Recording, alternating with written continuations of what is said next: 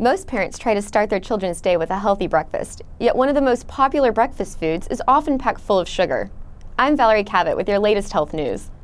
Experts claim that a typical breakfast cereal is loaded with added sugar. They have calculated that people who eat one bowl of typical breakfast cereal every day would eat 10 pounds of sugar in a year. Study authors noted that sugar has been shown to contribute to health issues such as tooth decay and cardiovascular disease. Read all food labels to ensure that your family is eating well.